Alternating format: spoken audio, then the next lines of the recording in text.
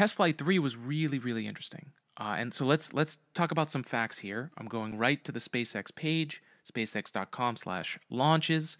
And this is the mission Starship Flight 3. Starship returned to integrated flight testing with its third launch from Starbase in Texas. While it didn't happen in a lab or on a test stand, it was absolutely a test.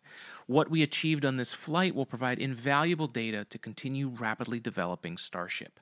On March 14th, 2024, Starship successfully lifted off at 8:25 a.m. Central Time from Starbase in Texas and went on to accomplish several major milestones and firsts. For the second time, all 33 Raptor engines on the Super Heavy booster started up successfully and completed a full duration burn during ascent. That's huge. They didn't do that on the first test. Starship executed its second successful hot stage separation, powering down all but 3 of Super Heavy's Raptor engines and successfully igniting the 6 second stage Raptor engines before separating the vehicles. So they did a hot separation, where while the first stage was still attached, Super Heavy, they lit those 6 engines on Starship so that it could separate and get it on its way to orbit. Following separation, the Super Heavy booster successfully completed its flip maneuver and completed a full boost back burn to send it towards its splashdown point in the Gulf of Mexico. And Super Heavy successfully lit several engines for its first ever landing burn before the vehicle experienced an RUD, that's SpaceX speak for Rapid Unscheduled Disassembly. A fancy way of saying it blew up. The booster's flight concluded at approximately 462 meters in altitude and just under 7 minutes into the mission. But again, to recap, most rockets, almost entirely all rockets before Starship, aside from Falcon 9 and, say, Blue Origin and their reusable rocket, all of those rockets were doomed to go into the ocean and not necessarily be reused. Companies like Rocket Lab are starting to recover their smaller scale rockets from the ocean, but SpaceX's Starship is incredibly heavy and made of stainless steel, so it's very hard to do. And the first Falcon 9 flights, before they became a regular thing, doing 96 flights, and the first booster reaching 20 reflights, those all went into the ocean, and a lot of them failed on the way there. But that's the iterative approach that SpaceX takes, and it's something that's very different in the industry. Starship's 6 second stage Raptor engines all started successfully and powered the vehicle to its expected orbit, becoming the first Starship to complete its full duration ascent burn. While coasting, Starship accomplished several of the flight test additional objectives, including the opening and closing of the payload door, a.k.a. the Pez dispenser, that's a scientific term, and initiating a propellant transfer demonstration. Starship did not attempt its planned on-orbit reflight of a single Raptor engine because the vehicle roll rate during the coast. So when they had gotten up there, and we saw this with a lot of the footage, Starship was rolling, and some really amazing people on Twitter who are very talented with tracking and just taking a piece of footage and telling you what's really happening. Starship luckily had a camera on the end of its flaps here, and while those flaps were moving to help it go into the atmosphere, we could see down Starship, so we got to see the Earth, and you could see that Starship was just kind of in this roll. So I don't know if that meant there was a fuel leak and that was causing it to turn, or if the attitude control system, which I've heard a lot of people online state, that just wasn't working, and so Starship was kind of in this constant roll up in orbit. Regardless, though, Starship went on to experience its first ever re-entry from space, providing valuable data on heating and vehicle control during hypersonic re-entry. And the live views of re-entry were made possible by the Starlink terminals that were operating on Starship. So I believe this was the first time ever that the plasma buildup of re-entry, of that hypersonic compressible fluids thing that, as an aerospace engineer, I learned. We saw graphs of it and interpretations of it, and we knew the theory behind it and how to calculate the force that it was experiencing, the heat that it's experiencing.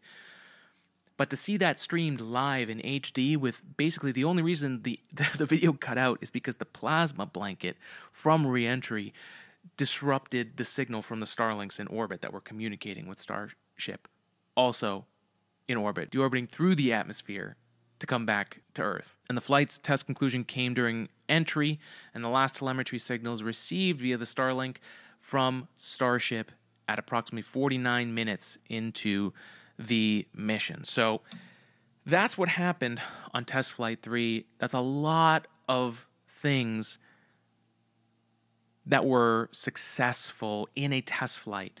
And the reason why we believe that Starship's third test flight was so successful, and there's a lot of people calling it a failure or they lost Starship, the reality is that as of the morning before flight on March 14th, the best that SpaceX had ever done was to launch Starship and Super Heavy, light all 33 engines, hot separate the Starship from Super Heavy, and then continue on its way to orbit. But it did not get much further than that first test. But instead of just progressing linearly, right, just maybe having half of the stuff that had here, this Pi Day mission went above and beyond the progress that they've had from the first two flights and accelerates them at light speed towards what they need to do for the future. So this is why we think it's a success. There's a lot that Starship is being relied on for, and this is another reason why Starship is so important. Starship is going to be used and is being used for NASA's human landing system. They were chosen as the first human landing system that Artemis is going to be using to go back to the moon. Artemis, which is the next program of NASA following Apollo, to go back to the moon. And this is all built around this thing that we should get to the point, if we're going to build a space economy, if we're going to advance in space exploration and make life interplanetary, like what SpaceX mission statement is all about, NASA is building the infrastructure for us to be able to go to the moon, and then once we build and learn and get better to go into the moon, we use that ability and build the next infrastructure to go to Mars. And Mars is difficult because it basically takes 9 months to get there, and then you have a small window in which you can return immediately to fly back. And if you don't, you need to wait until the next time that opportunity comes back to fly back. So Mars is way riskier than going to the moon. Artemis 1 happened 2 years ago. The first test was sending Orion to the moon and around and re-entering the atmosphere and giving NASA the data it needs for Artemis 2, which is happening as of right now next year in 2025. And that's going to be sending the first woman, the first person of color, and the first Canadian, including astronaut Reed Wiseman of NASA. All 3 of these astronauts will be going to orbit around the moon for the first time since Apollo program ended. Then Apollo 3 happens, and that's where Starship needs to be ready. And Starship is going to require much more testing, and this test has brought them so much closer to it being used and the data being analyzed by NASA to send on Artemis 3 the astronauts on the Orion capsule to dock with Starship, and then Starship needs to go down to the moon, land, and then reignite the engines to fly back to Orion capsule where the crew will get off and go home back to Earth. That would be the first time that would be used with humans on board to touch down on the moon, instead of relying on the whole thing to go from Earth on Starship and then to the moon and back. NASA's using it as a landing system. And it's picked Blue Origin and Blue Moon as the organization building the next human landing system. And we've got companies like Astrobotics and all these other companies that are doing things for NASA to build the infrastructure to land things on the moon and get back into the rhythm of it, because it's been over 50 years and we have to do this again. And we've seen on all the latest human missions, on all the latest lunar missions, that China, India, Russia, Israel, Japan, us, all of these countries have been trying to land on the moon lately, and only India, China, and Japan have done it successfully. It just shows you that the moon is very hard, and so this test flight 3 doesn't prove that they're going to make it to the moon, but this test brings them so much closer, so much quicker